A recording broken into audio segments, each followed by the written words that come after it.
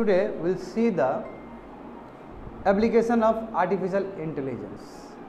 In previous module, I taught you about the logic behind artificial intelligence. It works on the fuzzy logic. Fuzzy logic means from 0 to 1 there can be many possibilities. Correct? 0.1, 0.2, 0.9 also. Today we'll see the applications part of the artificial intelligence. Why application is important for your artificial intelligence or any other emerging technology? Because UPSC is not interested in technical form. UPSC is interested in your application form. That's why in 2020 prelims paper we have witnessed such kind of questions. UPSC will not ask you very technical questions. It will ask you very logical and application based questions.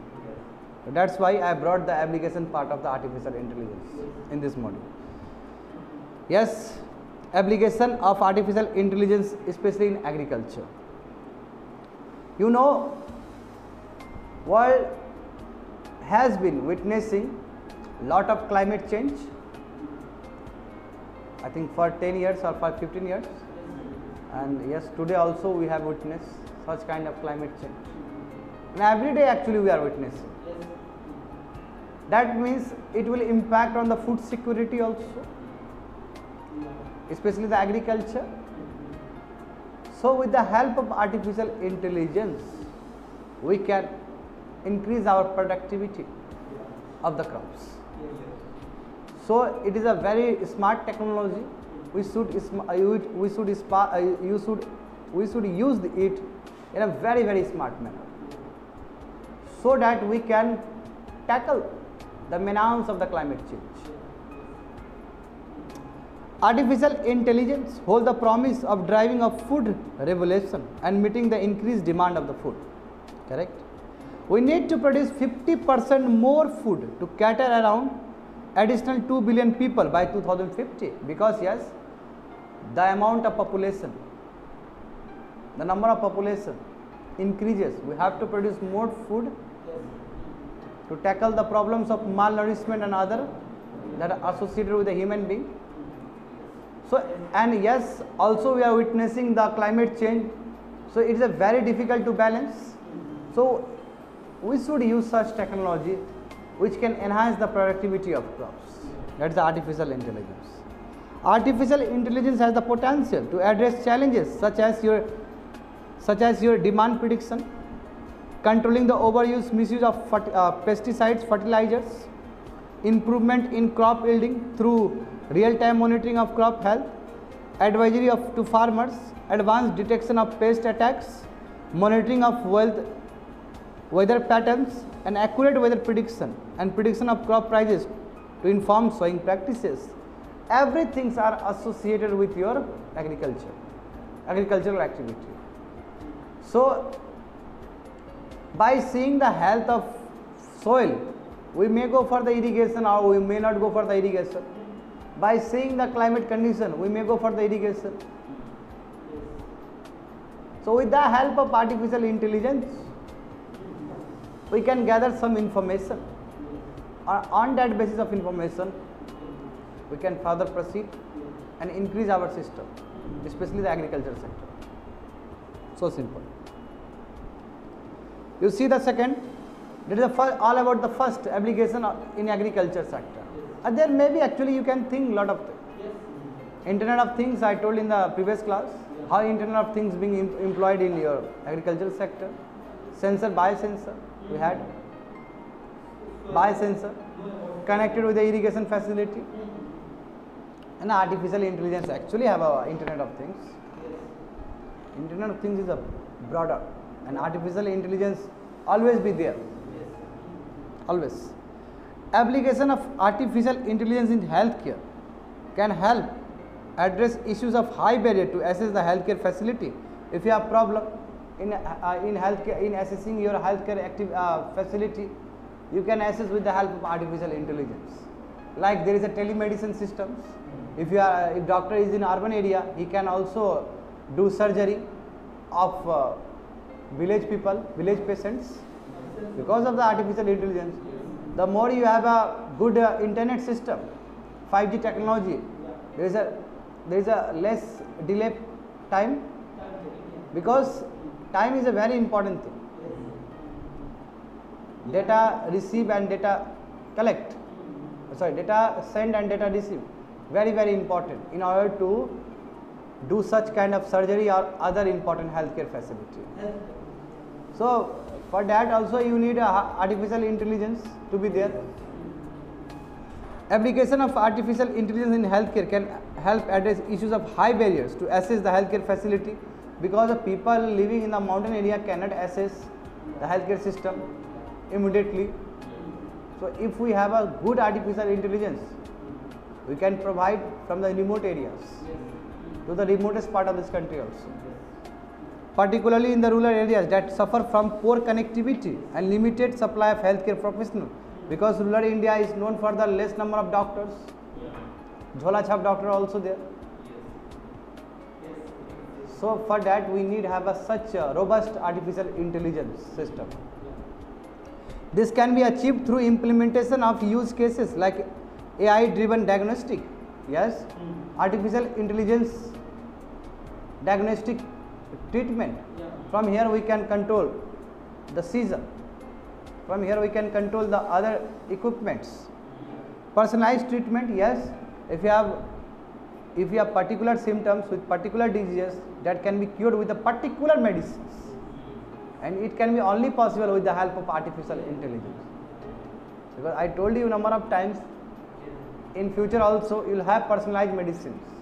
You go and say this.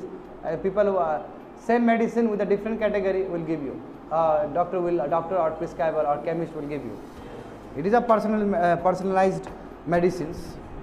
The personalized treatment, early detection of potential pandemic, COVID-19, like with the help of artificial intelligence you can predict the early detection of pandemics, and imaging diagnostic also X-ray, Y-ray. With the help of artificial intelligence you can also go for the imaging diagnostics and other also. That means in healthcare system, healthcare facility, we have a lot of application of artificial intelligence.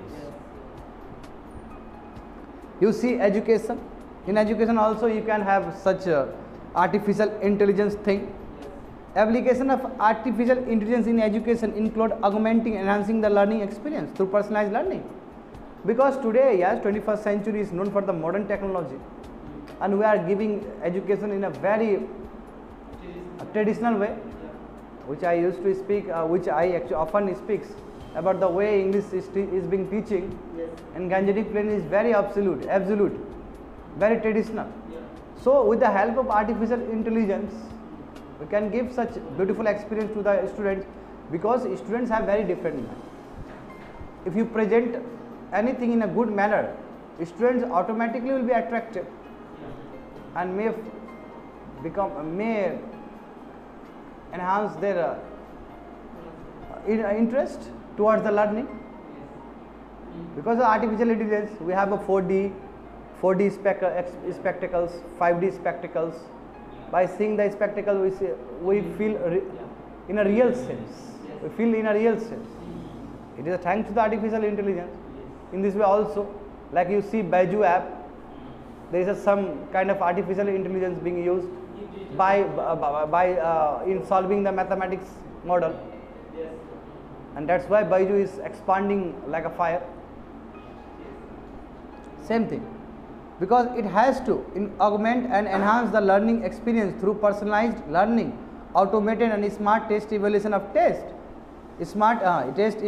test, and predicting the need for students' intervention to reduce dropout, so that the dropout rates of the schools may decrease and more number of students can join the schools. For that you need to have such big technology and innovative technology that can address the problems of the students, because all students are not comfortable with the traditional setup. They are not comfortable. So for that we need to have projector, we need to have artificial intelligence technology, so that a student can understand in real sense. You see other application of artificial intelligence, other field which can be benefit immensely from artificial intelligence include your automobiles, vehicles, automobile finance and economics also. Yes, we see Bitcoin. Yes, Bitcoin. Cyber security. Yes, artificial intelligence is closely related to your cyber security. Government and judicial administration. Yes, you know, a lot of lakhs of cases have been pending in Supreme Court and High Court, and crore of cases have been pending in your district court. Correct? So if you have a smart artificial intelligence which have coded with the many laws, you see the what is the problem? It will result automatically produce the result. So in this way the burden of the judiciary can be also reduced. So yes, it can be employed in the government as well as judicial administration system also. Military also, yes, we should have a drone technology. Yes, and drone technology is all about artificial intelligence. Hospitality, tourism sector. Yes, tourism sector, hotel sector, we require artificial intelligence. There is a robot will come and do namaste. Collect money also. Now we'll see the global developments in artificial intelligence. What about the global concern, or not concern, global interest towards artificial intelligence? Countries around the world are becoming increasingly aware of the potential economic and social benefits of developing and applying AI. All are very aware that if you develop AI, it will cater the economic needs in future. You see, China and UK estimate that 26 and 10% of their respective GDP will increase by 2030 if they focus on the artificial intelligence related activities and its associated businesses. That means by 2030 China will get 25% share, around 25% share only from the artificial intelligence. That's why in Chinese mobile we have artificial intelligence features. There has been a tremendous activity concerning artificial intelligence policy position and development of artificial intelligence ecosystem in different countries over the last 3-4 years. In different countries we have seen awareness towards the artificial intelligence technology. In infrastructural supply side intervention have been planned by various countries for creating large ecosystem for AI development. That's why there are a lot of infrastructure development takes place by seeing the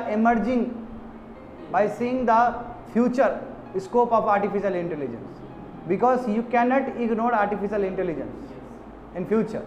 So that's why there are a lot of infrastructure that are dedicated to your artificial intelligence. Many countries, you see the example, many countries have instituted dedicated public offices such as Ministry of Artificial Intelligence in UAE, United Emirates, Arab of Emirates, and AI Council, UK, while China and Japan have allowed existing ministries to take over the development and implementation of AI. You see, globally separate departments, separate ministry have been formed in order to give special attention towards artificial intelligence.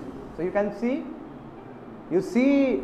the impact what impact made by the artificial intelligence, because states are going very keenly, very interesting way, in an interesting way towards the artificial intelligence, and China is claiming that by 2030 I will develop around 25% my GDP only from the AI artificial technology. You see, so big, no? 25% is so big. Now we will see the global partnership on AI. Yes, there are a global partnership, although the global partnership on AI, that is on artificial intelligence, that is the GPAI. This program initially contemplated by the G7. You know G7? Yeah. We speak about the minimum global standard of your corporate house, corporate tax. Yeah. The same organization developed your global partnership, and later on many countries joined in this group. You see, Global Partnership on Artificial Intelligence is a multi-stakeholder initiative. It aims to use the technology to bridge the gap between theory and practice on artificial intelligence, because you know there is a lot of theories but there is no such practical things. So in order to bridge between the bridge the gap in order to maintain the gap, what is in theory, what is in practical. So these countries are coming together so that research from one country can be used in another country. Yes, and applied activities on artificial intelligence related priorities. G7 is the implementation of idea developed within the G7, I told you, and it was launched in June 2020. You see, now many countries came together and become the part of the global partnership on AI. You see, Australia, Canada, France, Germany, India, European Union, United Kingdom, United States, New Zealand, Republic of Korea, that is your South Korea, Singapore, Slovenia, Italy, Japan, Mexico. You see, many countries come together because they all are aware of the artificial intelligence, the importance of artificial intelligence. Brazil, Netherlands, Poland, Spain also joined in December 2020. There may be a potential question on such issue. It is a current affairs, it is December 2020.